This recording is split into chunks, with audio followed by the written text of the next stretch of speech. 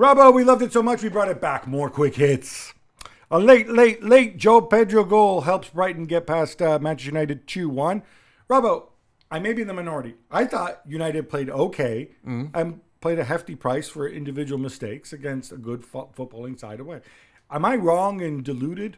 No, because... Related to Erik Ten Hag, perhaps? No, because they, at times... had more of the play. They dominated the play. They created some good chances. And I presume as you're talking about individual mistakes, some missed chances that they had. Okay, so Maguire on the first one. Yeah. The collective brain fart on the second time. João Pedro makes himself... But these aren't systemic things. These are individual mistakes that are so extreme. Yeah. And then the Xerxes disallowed goal. I don't know... I don't even know if it's accidental or if it would have been that easy for him to get out of the way. He slid. He was sliding in, and he'd already slid before because he'd gone for the first one. So I think it's. I think he's unlucky. He's unlucky. That one was unlucky. Okay. Diallo had a good chance, which he should have scored much earlier. So you put these things together. Yeah. I mean, there was disorganisation for the second goal where they defend the first ball, and as so often happens, then they don't get the. But that's not a system thing, is what I'm driving. No, that's not a system thing. But it also it's something that coaches don't work enough on. You defend that you set yourself up to defend a set play or a ball into the box. You clear that, and then what do you do as the ball goes out and it's going to come back into your box? And that's where they got their shape all wrong. They were overloaded to one side, and it left João Pedro free on the far post. So there was mistakes that were had, but I didn't think they played that badly, as you quite rightly said. And look, and this is with Mount unfit, with Rashford. I don't know who that is. I don't think that is Marcus Rashford. I think it's somebody impersonating him on the wing. No Højlund. I mean, yeah. Right. I think they're an okay team at the moment. Madueke manages to insult the city of Wolverhampton before scoring a hat-trick against Wolves as Chelsea break out in the second half and win 6-2. Gab, your thoughts on that? You might say he added injury to insult. See what I did there? No, it's this poor guy. He wrote something disparaging about the city of Wolverhampton on Instagram. He thought, I guess he was messaging somebody privately in a private group. Instead, he put it publicly. So he got booed. And then in the second half, he scores a hat-trick. It was 2-2 at halftime. Chelsea wins 6-2.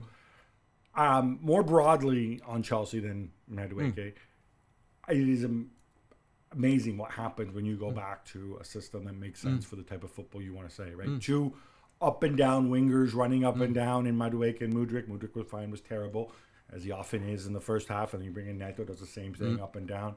Boom, that works. Put Cole Palmer attacking midfield where he belongs. Put Enzo back with the two. Lavia out. And all of a sudden, this is a more rational team. And they win. And they win convincingly. And I just want to see Nico Jackson stop being stupid and winding up the opposition. No, honestly, he's going to pay a big price. They don't have other... Unless you want to see more Mark Guillou, which I don't think many people do. No. He needs to avoid suspensions and just be smart. He's playing better. Yeah, absolutely. Robbo, Jadon Sancho is unwanted at United. Raheem Sterling unwanted at Chelsea. Amortization is magical and can generate funds out of nothing. Would a swap actually make sense if you could make the numbers work? Not really, no.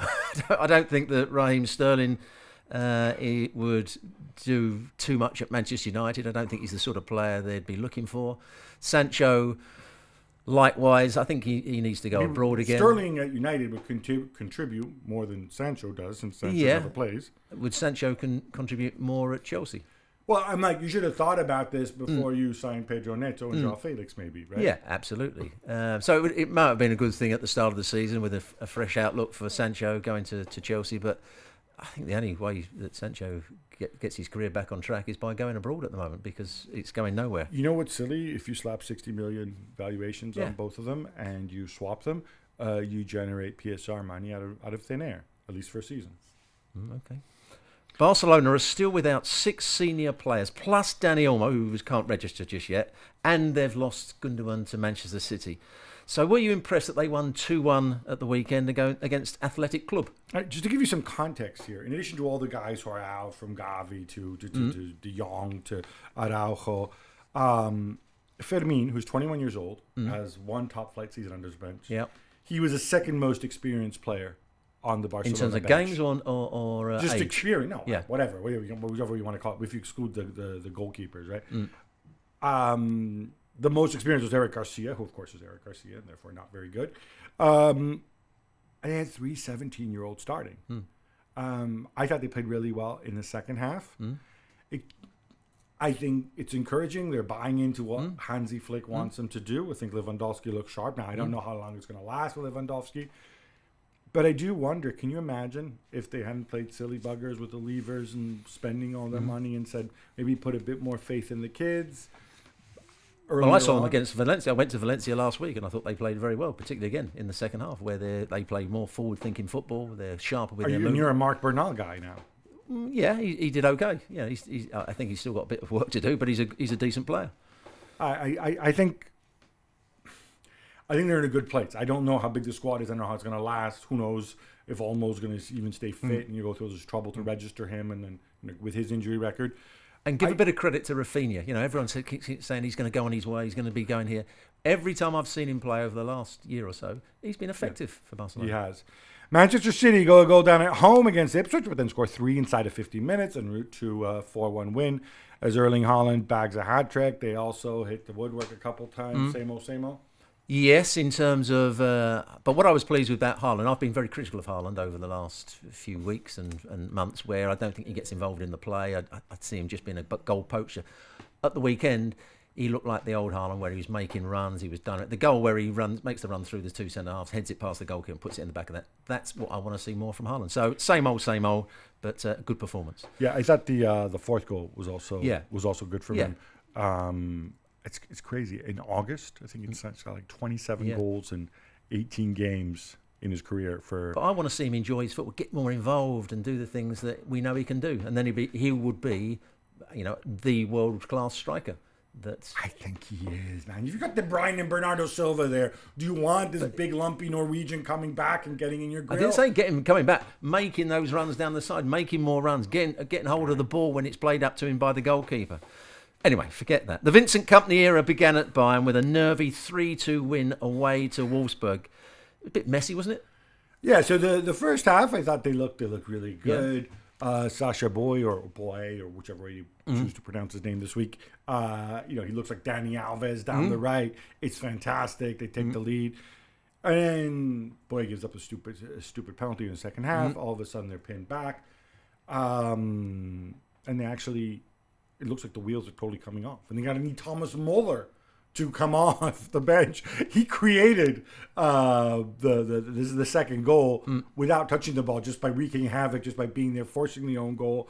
Then, of course, they got the late winner for Serge Gnabry. There is work to do. Good news is, I think they're on the right way. But Harry Kane fitter? Harry Kane was involved in all 3 goals. Good. He doesn't look super sharp. Their finishing should have been better in the first half. But, give him time. Tottenham romped to a 4-0 win at home to Everton as Yves Bissouma scores a great goal. Robbo, do you like them more with Son at centre forward, or Solanke, of course, was unavailable to lead the line, but presumably will be back? I like Son up front because... Really? Because I'm never been a Solanke fan, unfortunately. You don't like big, tall, skillful strikers who score lots of goals? I like big, tall, skillful striker that scores, but he hasn't done enough of it over the years. And he had one good season last year. He scored a ton of goals in the Championship too. What are you talking about? No, I don't think he's going to be a major success for Spurs. And Son is a proven quality striker who can make runs in behind and score goals. He's a good finisher. So I was looking at this. They have so many wingers and so many attacking options because obviously there's Brendan Johnson, there's Audebert who did really well. Timo Werner still there, Kulusevski. Yeah. I'm just wondering if he's leaving himself that plan B of Sonny through Richarlison, of Sonny through the middle, just in case the great Solanke experiment doesn't quite work out. Which it might well not do. Now, Milan slip up badly as they lose away to Parma 2-1. Gab, Paulo Fonseca says their defensive attitude is hard to explain. Yeah. So Fonseca already under fire after the draw opening week. What does he mean by defensive? So what he's talking about is, if you watch the highlights of this game, they give up 2 goals on the counter that are pretty much identical, right? Yeah. Milan are attacking. They're trying to be positive. It was almost a 3 versus 1 at one point and a 2 versus 1. And then there's a counterattack, and they struggle to get back. I thought Theo Hernandez was at fault for both of them, as was Yunus Musa. But there's a switch of play, and it's almost like carbon copy goal. The guy coming in through the left-hand side to score. Dennis Mann. Man, there you go. I think this is problematic, but I think it's because, and you know this better than I do, you have to be able, if you're attacking and you lose the ball, you have to be able to stop the counter straight away, whether it's tactical foul or counter pressing. You can't just blame it all on the defenders. And I think this is what he means by defensive attitude. But dude, don't say it's hard to understand. You got to fix it. Absolutely.